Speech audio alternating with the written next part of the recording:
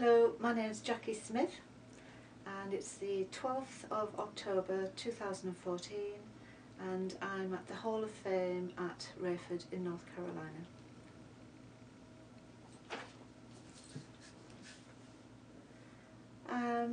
I started skydiving by accident after joining the British military in 1969, and I was too young to be posted abroad and was posted to Aldershot, where the British Army Airborne are based, and I used to watch the men jumping out of the barrage balloon on Queen's Avenue, which was the local drop zone in the town.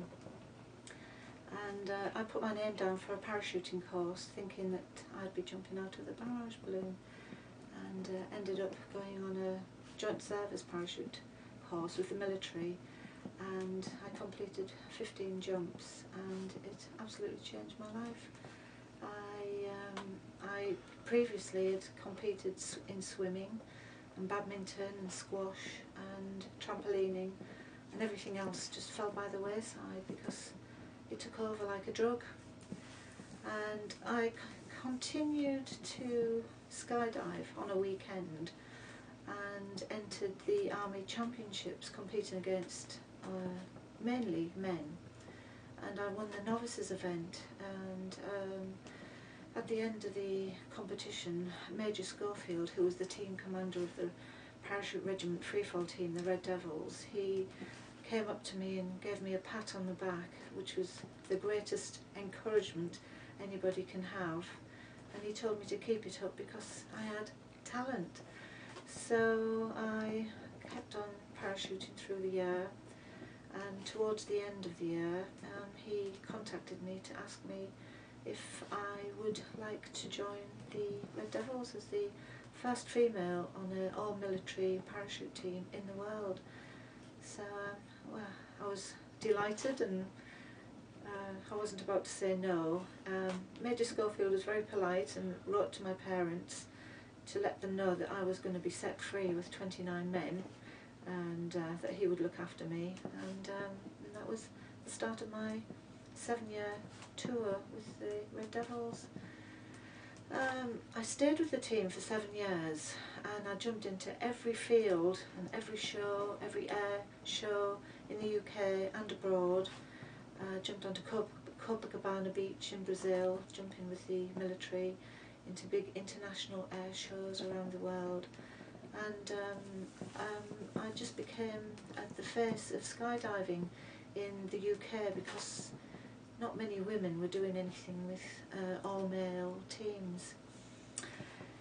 One significant thing happened to me when I was taking part in my first demonstration with the team, and it was into a big show in Swansea on the Welsh coastline, and I was jumping around parachute in a big B4 backpack, and as I dived out of the aircraft I caught the top of my backpack on the door frame, and unbeknownst to me I bent my top pin, so when I came in to pull, it was cross pull at the time, I couldn't pull the pin because it had bent the top plate.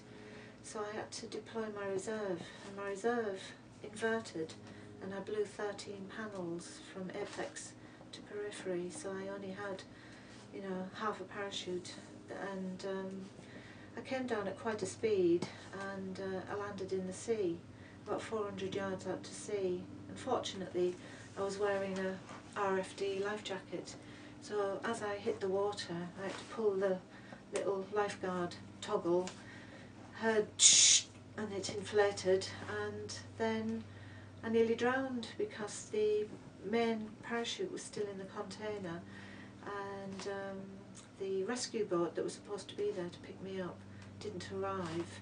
So I bobbed about in the water for about 20 minutes until one of my teammates landed on the beach and swam out to me, but by the time he got to me he was tired, so I had to keep him afloat.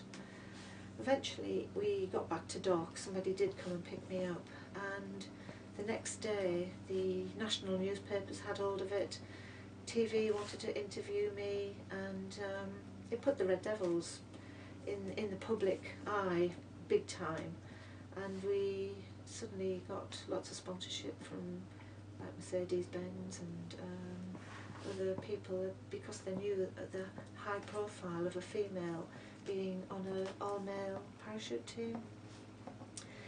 In 1978 I'd been on 3 British teams at this time, and I came to Raeford in North Carolina and trained for about 5 weeks. I used to do 6 jumps a day. We used to have to take a break during the day because it was too hot and the aircraft wouldn't climb, and there was thermal monsters just throwing us about at lunchtime, so we used to stop at lunchtime, take a few hours off.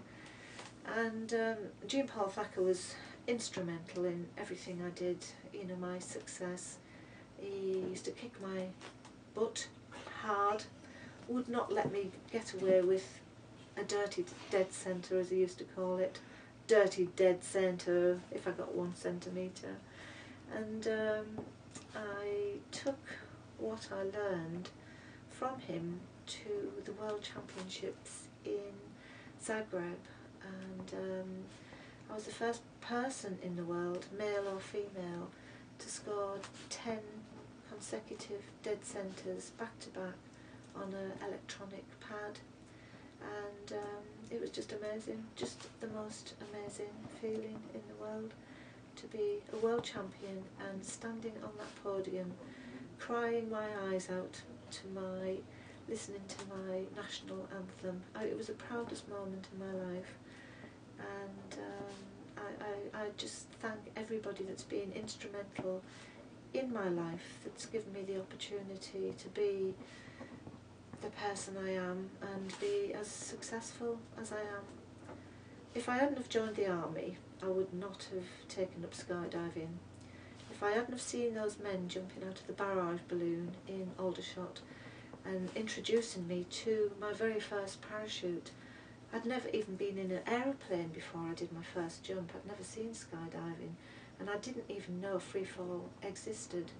But it completely changed me. It's introduced me to a most magnificent family of people. It's the best leveller on earth. I've drank beer and got drunk with generals, and as a private soldier in the military, I just would not have been able to mix with people of that calibre if I hadn't have been in the same playing field of skydiving. And I'd say to anybody, whatever you fancy doing, do it.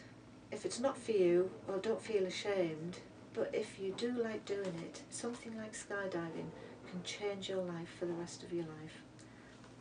Thank you. Thank you.